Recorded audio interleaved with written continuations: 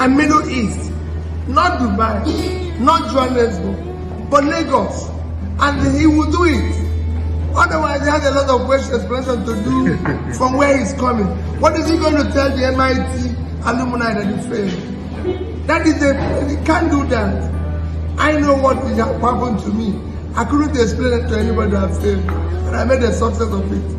So I wish him all the best, and I know people in Lagos will be with him and vote him, and I will back him up with our prayers. Thank you. Ellu P!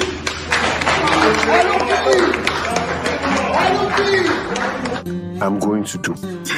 From the Igbo, who says he found love that he talks about so passionately. So what will he do to promote relationships and help single people?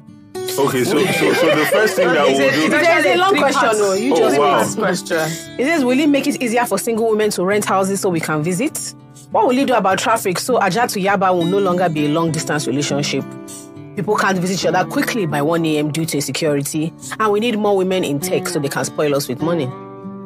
So this is the type of constituent. Yes. No, but it's true, because people don't realize the human side to bad governance.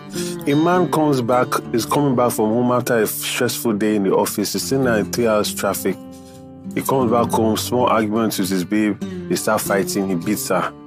He's a bad man for touching or raising his hands on a woman. Yes, I'm not making any excuses for domestic violence. Please don't get me wrong.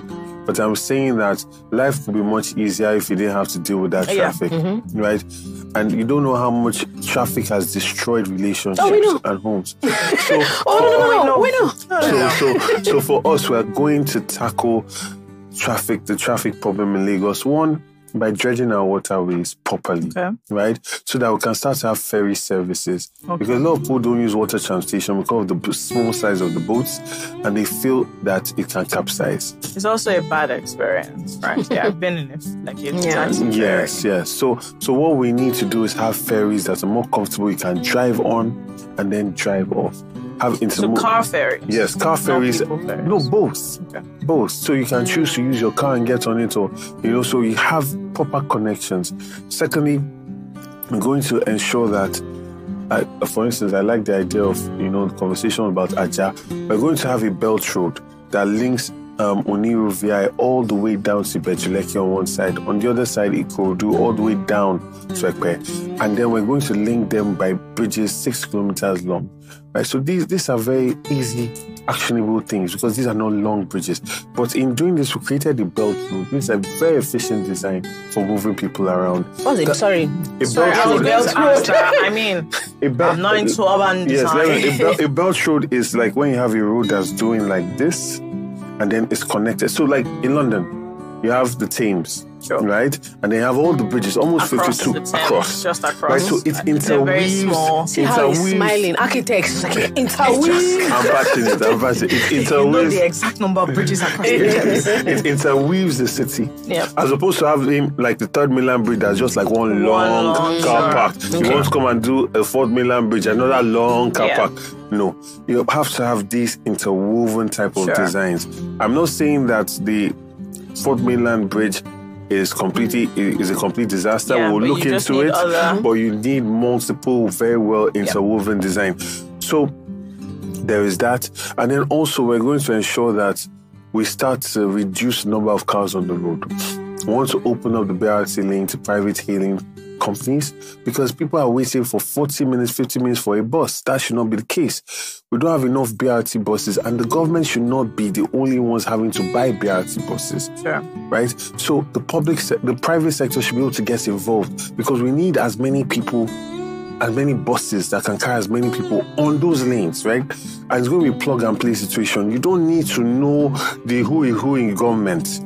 You have your bus, you respect it, start using the lane. Right? You pay whatever taxes or commission to the state. It's that simple. Plug and play. We're a government of platforms. Same thing with waste management as well. That is how.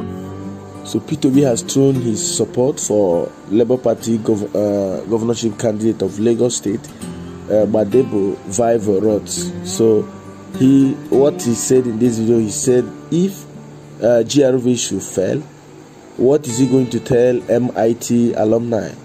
Massachusetts Institute of Technology, one of the top universities, top-ranked universities in the world. Someone who graduated from MIT, contesting for an election and losing. Though he has lost 2019 when he contested for the House of Senate, and now he's contesting for governorship. So if he should lose, what is he going to tell his colleagues, the alumni of MIT?